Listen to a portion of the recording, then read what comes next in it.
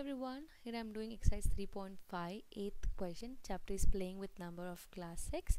The question is, the sum of two consecutive odd number is divisible by 4. Verify the statement with the help of some example.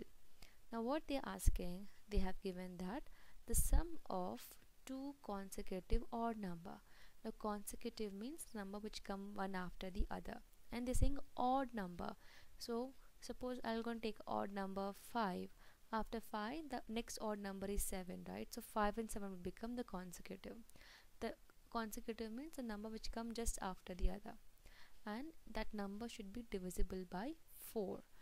And we have to take an example to explain this. Now for that, I'll go and take a numbers like which are comes in 4 table, like 4 ones are 4, 4 twos are 8, 4 threes are 12, 4 fours are 16. Okay, only few numbers I have taken. Now my task is to express this in terms of odd number, like sum of two odd number, and they have to be consecutive. Now we have to just take some example, that's it. So let me try with this number if it's possible or not. Now the first one, if you see 4 can be written as 1 plus 3, right? And 1 and 3 are odd number and they are consecutive. So first number is 1 plus 3, which is equal to 4. Similarly, second question, 8 can we express it? Yes, we can. 3 plus 5. 3 after 3, the next odd number is 5, and 3 plus 5 is 8.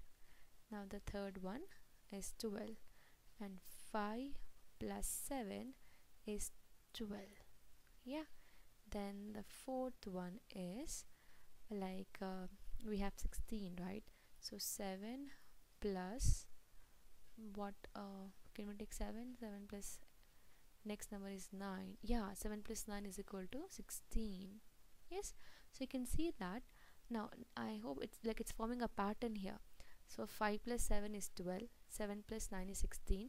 So 9 plus next odd number is what? 11 is equal to 20.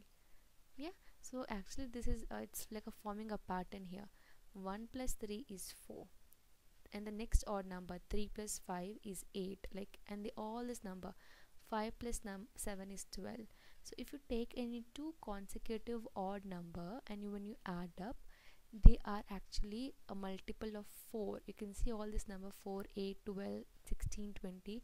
Let me take another number, like I have taken 11 here, right? So 11 plus 13, if you do, it is equal to 24.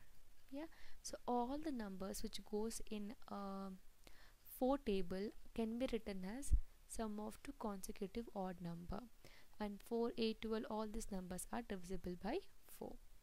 I hope this question is clear. It's very simple. In case you have any other question or doubt, you can drop a comment. Thank you so much for watching.